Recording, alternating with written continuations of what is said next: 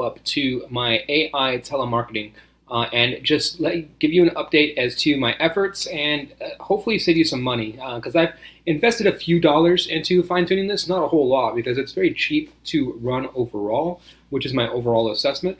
But I have wasted a few dollars in it, and then there are some refinements that you can make to make this a whole lot easier for you, and then also to set your expectations overall.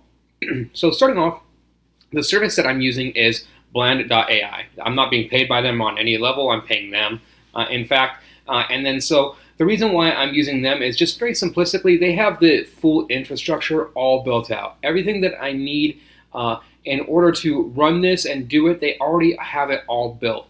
I was hoping and I was thinking that their model is the like a ChatGPT voice. It's not. After testing it, I can tell you that it's not because you have to be very specific with the prompting. And then so that's the first step that I'll get into is, so when you're setting up and you're doing these campaigns, whether you're doing a batch call or a campaign, the very first thing that you would do is you set up your script, right? This prompt.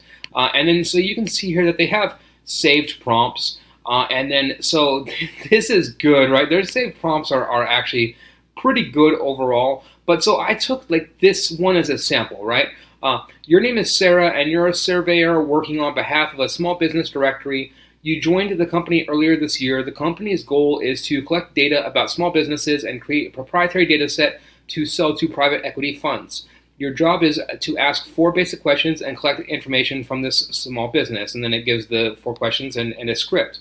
Seems pretty generic and straightforward, right? So I was like, okay, I'll take ChatGPT and then say, hey, switch this script up. And then so essentially, like, this is the instructions that it gives it. So the instructions are that it's a telemarketer, that it's offering a $500 AI readiness assessment, and then key points to highlight. I give it tone and approach, handling objections, final goal, and then I give it, like, I mislabeled this, I think, right? So I give it telemarketing script, and then you can see here, it's following like the example that it was given. So like the person picks up the phone, and then you, Sarah, the AI, and then it goes through, right? But what you'll notice, and I'll show you some of these sample calls. I'm gonna do it off camera, right? It's a little bit painful for me to listen to these, we'll call them bloopers, because it, like, I mean, 1, I'm paying for them, and then 2, it's out in my business name, right? There is a person that picked up,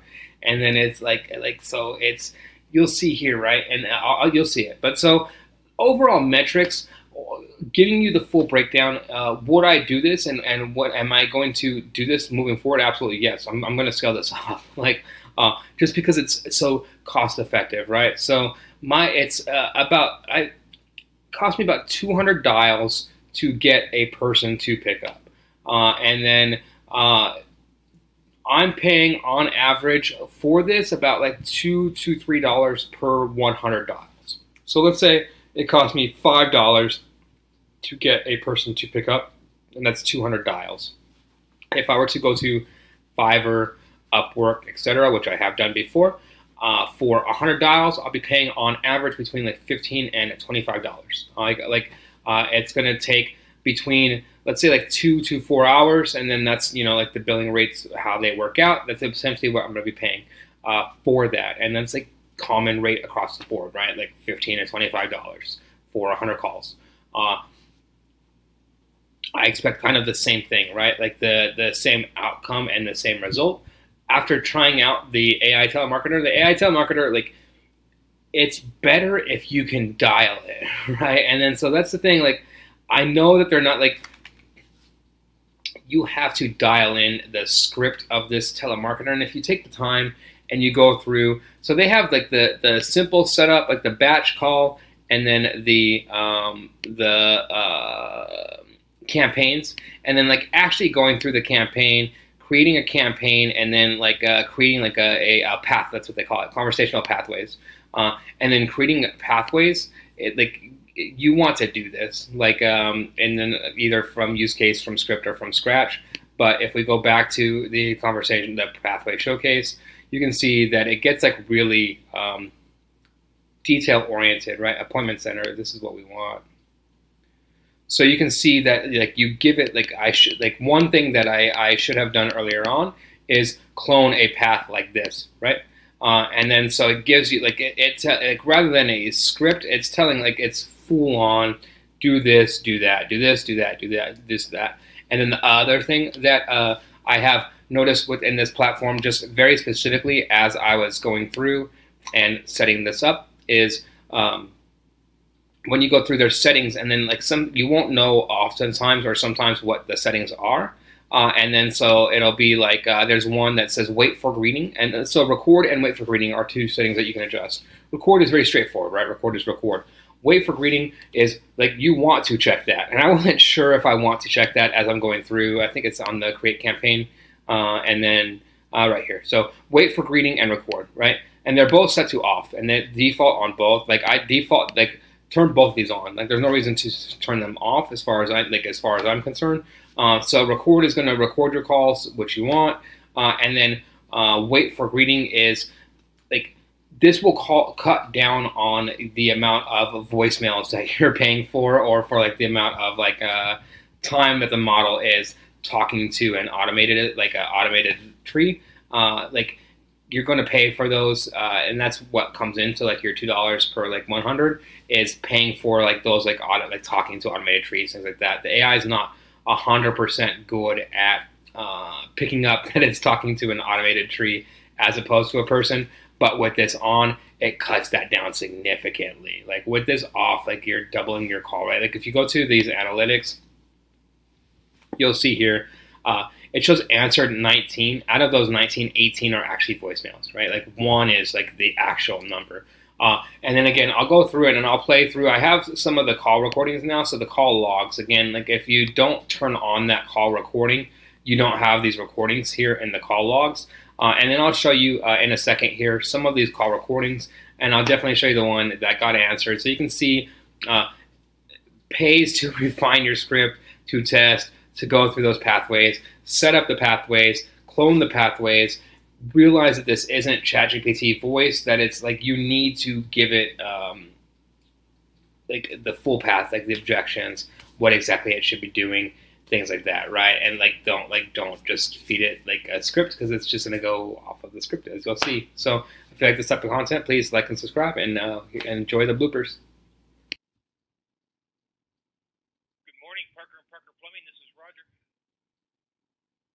Good morning, Roger. This is Sarah calling on behalf of Applicable Grounded Innovations. We're currently reaching out. Hello, this is Joe from Collins Plumbing, and I'll be able to come to the phone. Hi, Joe. This is Sarah calling on behalf of Applicable Grounded Innovations. We're currently reaching.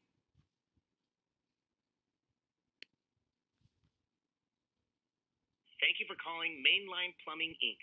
If you're a potential customer and would like to speak to a representative, please press 1. We're currently reaching out to local businesses to offer a $500 AI readiness assessment and evaluation. Please press 3. This service is designed to help small businesses like yours discover how Thank AI you for can calling improve Mainline operations Plumbing, and drive Inc. growth. Do you If have you're a a few minutes potential to chat about customer this? and would like to speak to a representative, please Yes, press 1. I'd be happy to listen. If you're an existing What exactly customer, is involved in please this press assessment? 2. For all other matters, Absolutely. please press 3. The AI readiness assessment includes 1. A discovery session to understand your business needs. A follow-up consulting session. A comprehensive report based on the data we gather. A presentation of our findings. The goal is to provide you with actionable insights on how AI could be integrated into your current operations to improve efficiency and customer engagement. Person. That does sound interesting. What do I need to do or provide for this assessment? You. I just need to ask a few quick questions to tailor the assessment specifically to your business. It won't take long at all. Person. Sure, go ahead. You. Great. First question. What's HD Plumbing. Person. Hello, this is HD Plumbing. My name is Mark. How can I help you? You, Sarah. Hi, Mark. This is Sarah calling on behalf of Applicable Grounded Innovations. We're currently reaching out to local businesses to offer a $500 AI readiness assessment and evaluation. This service is designed to help small businesses like yours discover how AI can improve operations and drive growth. Do you have a few minutes to chat about this? Person. AI? That sounds interesting, but what does it involve exactly? You, Sarah. Absolutely. The AI readiness assessment includes a discovery session to understand your business needs, a follow-up consulting session, a comprehensive report based on the data we gather, a presentation of our findings. The goal is to provide you with actionable insights on how AI could be integrated into your current operations to improve efficiency and customer engagement. Person. That does sound intriguing. What do you need from me? You, Sarah. I just need to ask a few quick questions to tailor the assessment specifically to your business. It won't take long at all. Person. Sure, go ahead. You. Sarah. Great. First question. What services do you provide to the community? Person. We provide plumbing services. Most of the time it's folks calling in because they have an issue with their sink or toilet. You, Sarah. Got it. And what are your hours of operation? Person. Monday through Saturday, it's 9 a.m., 7 p.m. Sundays, it's 10 a.m., 2 p.m. You, Sarah. Perfect. And how many employees do you currently have on staff? Person. We have about 10 plumbers and a support team around them. You, Sarah. That's helpful to know. Lastly, could you share the owner's contact information? This is just so we can set up the initial discovery session. Rest assured, we won't share this information with anyone else.